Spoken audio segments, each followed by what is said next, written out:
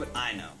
The College Board, in response to your so-called proposal, said that if you change or manipulate the curriculum framework, we risk losing our AP designation and course credit. And this is all because you don't think we learn enough about patriotism. Now, to be clear, it doesn't matter to you if we lose our AP credit, but it does to us. Let me explain. One of the ways that we compete to get into good colleges is to take AP classes. And even if we don't lose the AP designation, if our teachers aren't allowed to work through the curriculum framework, which by the way was written by more than 20 college professors and high school history teachers from around the country, we're just getting lower scores on the AP exam. In fact, it's a certainty. And this is also absolutely critical to getting into college, and also the thousands of dollars that students can get in scholarships from doing well on these AP exams. Again, this doesn't matter to you, but it's our future and it matters to us.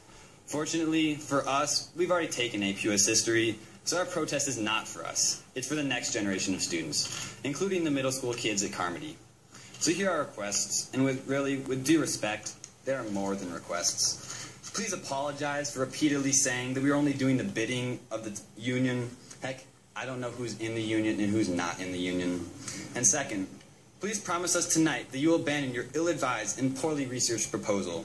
So in conclusion, let me say to Ms. Williams, thank you for your lesson in civil disobedience. And what I've learned from you is that there is a time and place for civil disobedience. And that time is right now, if you don't back down. Thank you.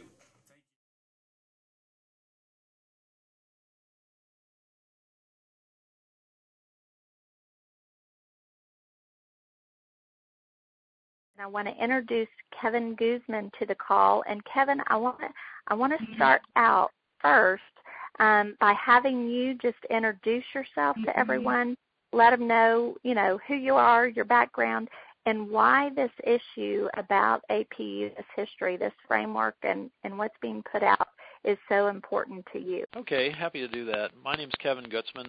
I'm a 1981 graduate of Belton High, 1985 Plan 2 History Honors graduate of UT Austin, 1990 graduate of the LBJ School and the UT Law. I was an attorney for a couple of years, then I decided I'd really rather be a history professor, so I went to the University of Virginia where I got a PhD in revolutionary history. I have written 4 books. 2 of them were bestsellers. One was The Politically Incorrect Guide to the Constitution, is essentially a Jeffersonian version of constitutional history. Then I have 2 other books that are about the Revolution, the most recent of which is called James Madison and the Making of America. All 4 have been widely positively reviewed, both in popular and in academic outlets.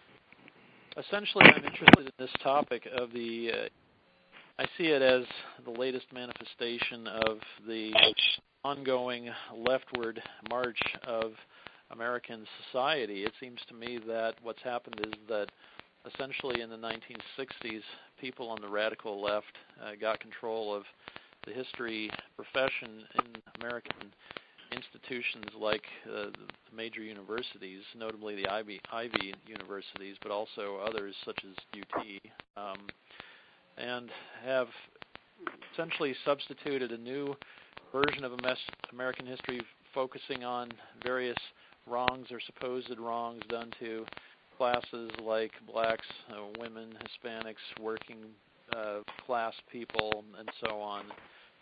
Instead of, often entirely instead of telling what the story really is, why America exists, how it is that millions of people still want to come to the United States, what it was that made America prosperous and free, and so on. And so, although I do not believe that the question, for example, what the experience of people in slavery was like should be ignored, I do not think that it should be the exclusive or the dominant theme of American history classes, that America has always and everywhere mistreated everybody. So when I saw these latest proposed standards being discussed, it seemed to me just a kind of recapitulation of the fracas we had about 20 years ago when there were proposed American history standards coming out of a panel that was heavily supported by the National Endowment for Humanities. You may remember on one side we had Professor Gary Nash, a race, class, and gender expert from UCLA who was the main man behind the proposed standards in the 1990s, and the other, Lynn Cheney, who foolishly at the NEH had given him a lot of money to do that, even though anybody who knew anything about him would have known that it was going to come out as a left-wing victimology set of standards. So fortunately at that point, a lot of people pushed back, but it seems that at the moment there's not really any pushback. And I know for myself, last week actually we had, in my Connecticut town, we had open house, and I went and talked to my daughter's AP U.S. history teacher, and he was telling me about the new standards, and I was thinking, oh man, fortunately I can correct my daughter at home, but this is not a good thing. If people are being indoctrinated into thinking that the main problems in America center on the fact that white people have been Christian and believed in free enterprise and limited government, and now we need to undo that, I think we can anticipate further